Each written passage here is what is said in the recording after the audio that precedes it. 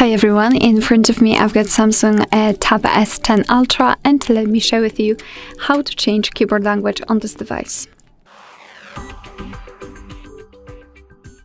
So let's start with opening the app, which will provide you with the keyboard. So for example, messages, notes, browser, whatever, just have the keyboard on the screen. And now all we have to do is to take a look at this option bar at the top and enter the settings. So let's tap on it. Now tap on languages and types. And this is the list of all currently applied languages.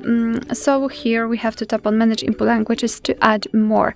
And here, as you can see, we've been transferred to the full list of available languages from which we can choose. Right here, it is divided into two different sections. So downloaded languages, which you can immediately apply to the keyboard, and here available languages, which are available but they are not downloaded. But no worries, all you have to do is to tap on this download icon to apply it. So all we have to do is to find the language we would like to apply and tap on it. So let me choose maybe Arabic. Just tap on this how is it called, switcher. Tap on the switcher and go back. As you can see, it has been immediately applied. What is more, we've got an additional option, language switching method.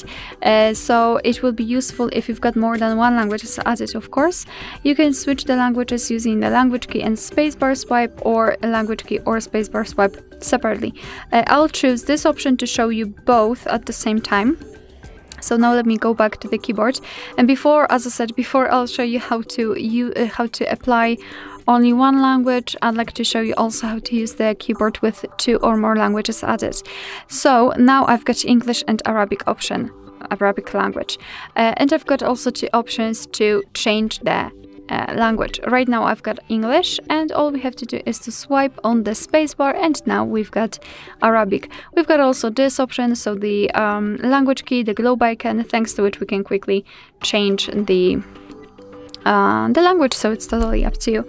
And now to remove the language, simply enter the settings, tap on the languages and types at the top, and enter manage input languages. And here we can actually turn off the language. So all you have to do is to tap on this switcher again, and after getting back you can see that the language has been removed.